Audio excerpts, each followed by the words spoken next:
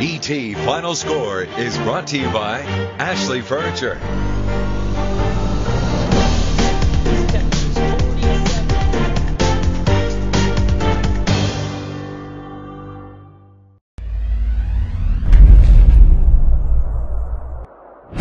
Kenneth Dean with the Tyler Morning Telegraph. We are in front of Varsity Place Apartments where there has been yet another shooting. Now, police are inside the complex right now working the scene. We have been told by police there is a victim. They do not know at this time where the victim has been transported because they believe the victim was taken from the scene in a private vehicle.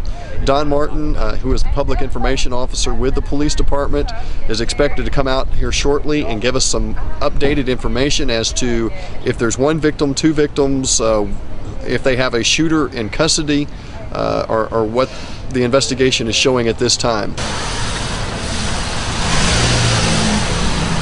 We received a 911 call around 9:30 this morning at 3400 Varsity in reference to a shooting. When officers arrived on the scene, they talked to the person that was involved in the shooting. We're basically talking about a 19-year-old black male, stated he was in his apartment. He had contact with the person that was shot prior to the shooting in his apartment.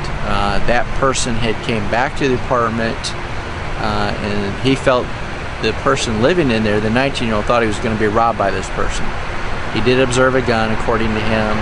He had a gun, the apartment owner, so he shot him.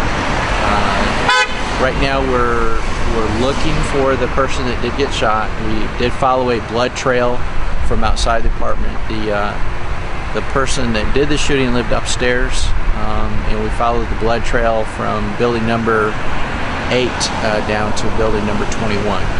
We do believe that drugs are related by what has been said, so we're looking into that, and we're talking to other people that may have witnessed anything to see if there's any stories that are different from what we're being told. So at this point in time, we have notified area hospitals to be on the lookout for a shooting victim to again determine if we can locate him and then get another side of the story of maybe something else had happened. Don, this is just another incident here in the recent rash of incidents here between Varsity Place and Cambridge. Wasn't earlier this week there was another robbery here where a suspect or a victim was beaten pretty badly? Correct. Is there any connection to that earlier robbery, do we know? Or?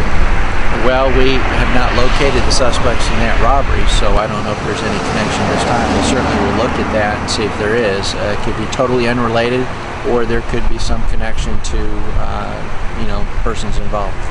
Did he indicate where he was shot and what kind of handgun? It was a handgun. He was shot somewhere mid-torso. I've been living here since 2010. 2010? Yes, sir. And up until a few months ago, how was it? It was nice. I mean, I like Varsity Place, but now what's going on now? It's crazy. I mean, robbery, shootings. It's crazy. Are you scared for your personal safety now, or? Yeah, I mean, walking like I don't know. It's crazy, man. The past few days, man, it's been crazy. I can't explain it. Yeah. I can't explain it. You go to UT Tyler, or? No, I go to Jarvis Christian College up in Hawkins. Yes, okay. Yes, sir. And so you live here and you go to Jarvis? Yes, sir. And have you given any thought here lately about maybe finding another place to live?